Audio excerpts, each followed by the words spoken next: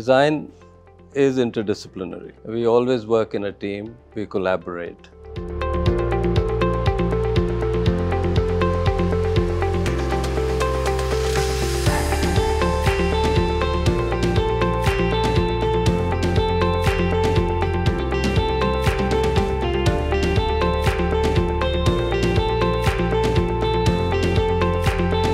AI tools are a catalyst and will assist designers to do better designs. I believe that we have to constructively understand these tools and explore with them to make sure that they are working for you, and rather that you work for them.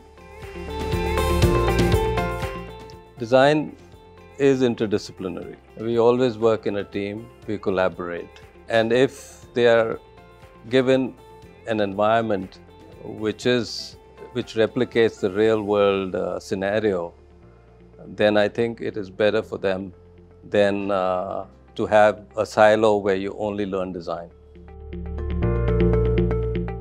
I think AI will not play a central role. Why is that so? Because if you design for everyday life, for human beings, then the center is the human being. And to me, using them constructively to build complex solutions that human mind still is not able to work on is the way forward. I don't believe that AI will take over, at least not in my lifetime. The process of design doesn't change because you have a new tool.